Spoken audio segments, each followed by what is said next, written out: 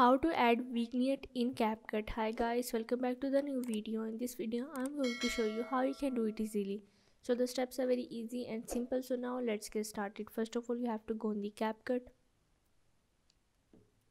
and here you have to select the video you can open in a new project or a project that you are using. Just simply you have to select the video.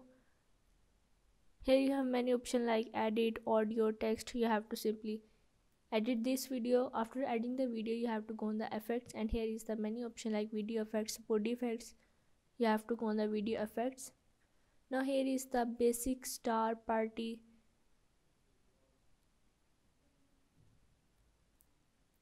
In the basic, once you scroll down, here is the option of the vignette. You have to simply add this filter to your whole video.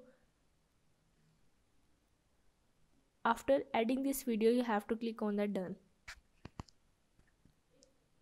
and export your video. So yeah, this is how you can add vignette in Capcut.